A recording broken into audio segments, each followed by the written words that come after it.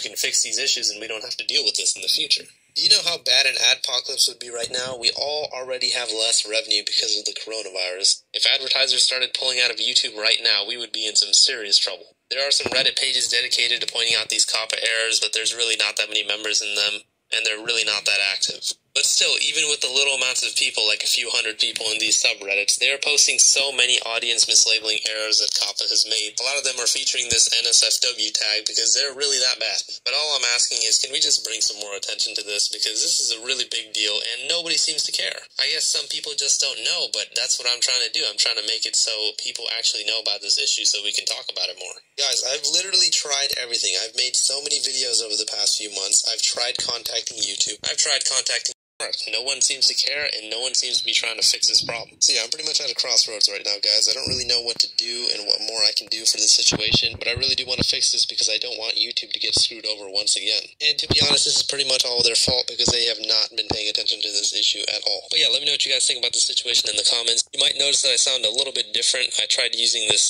voice software to make me sound a little bit better without having to buy a new mic because I'm a cheap ass. So hopefully you guys notice a difference and hopefully it's a better quality. Please leave a like on the video. Try to share this video out as